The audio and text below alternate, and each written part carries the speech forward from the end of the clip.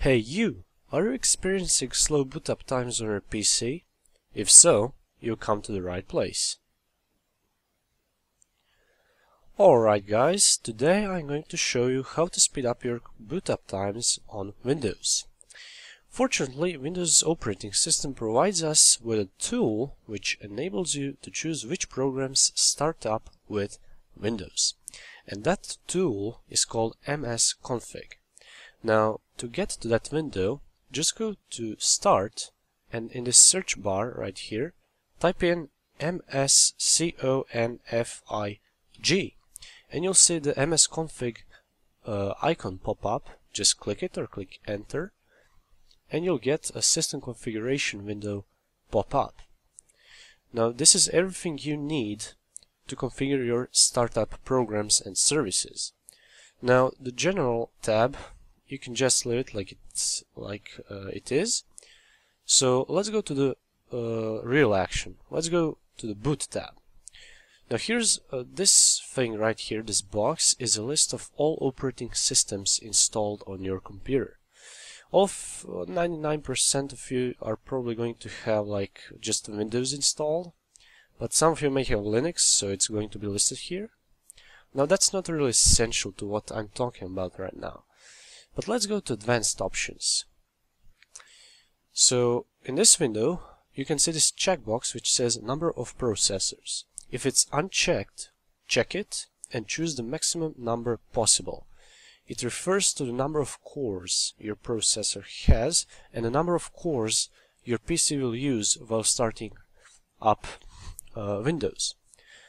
Alright, when you've done that, you can uncheck maximum memory.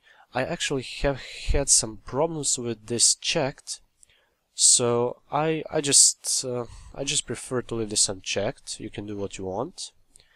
PCI lock and debug, just leave unchecked. That's not something you need.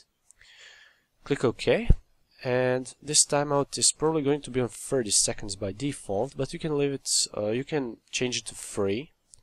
In some cases, it's going to make you wait like a less amount of time. So yeah, you can do what you want, doesn't matter. This isn't really essential again.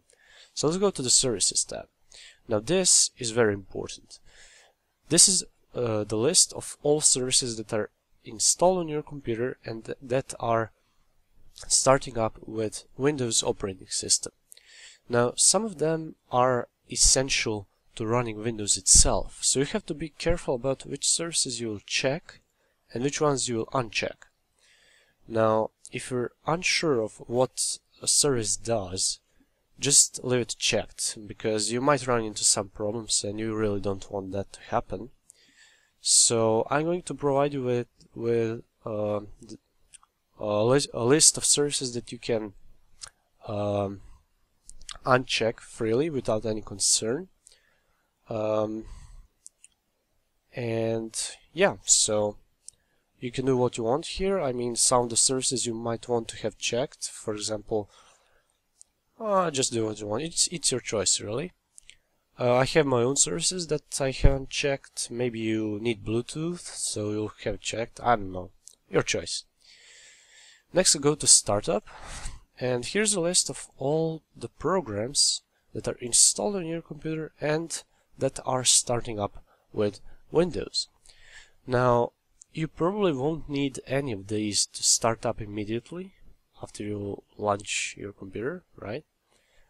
I prefer to leave only your antivirus program checked, which for me is Advanced System Care Ultimate, and I really don't need anything else. But again, like for the services, it's your choice. And also here there aren't any essential programs that are needed for running Windows, so you don't have to be concerned about which ones to uncheck or leave checked, right?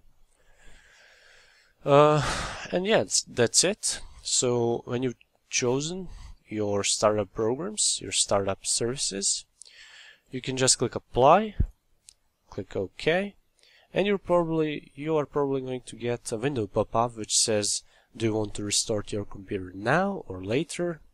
It's your choice, of course, and that's really it. You've done a great job. You immediately after the next restart or reboot, you're going to experience much faster boot up times, I assure you. So yeah, it's a very simple tutorial. Hope you guys enjoyed this video. I hope this video helped you. If it did, leave a like. I really appreciate it. It helps me. It helps my channel. And also, if I can improve something in my videos, just leave a comment on that. That would also be very it would also be very helpful. So yeah, thank you very much for watching. Don't forget to subscribe, and I'll see you guys in the next tutorial. Bye.